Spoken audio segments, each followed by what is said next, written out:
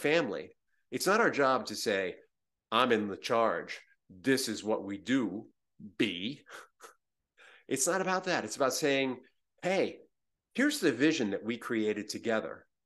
All right.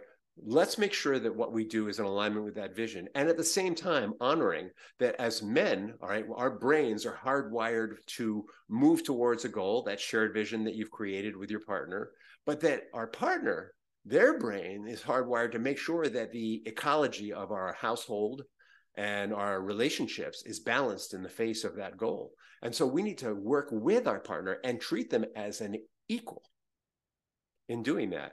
You know, and in all the stories of Christ and his disciples, he allowed them freedom to run the community as they saw fit. He did not micromanage. He leaned into the strengths